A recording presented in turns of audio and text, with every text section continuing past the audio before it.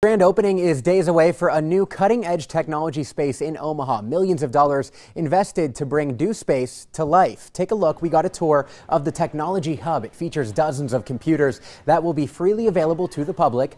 Also game rooms and learning spaces for teens and children, and even 3D printing technology. The whole goal of this is bringing access to the latest tech for all families. We talked to the executive director about this vision. There is a pronounced digital divide here in Omaha. So there's a lot of people who don't have either a computer at home, they don't have internet access.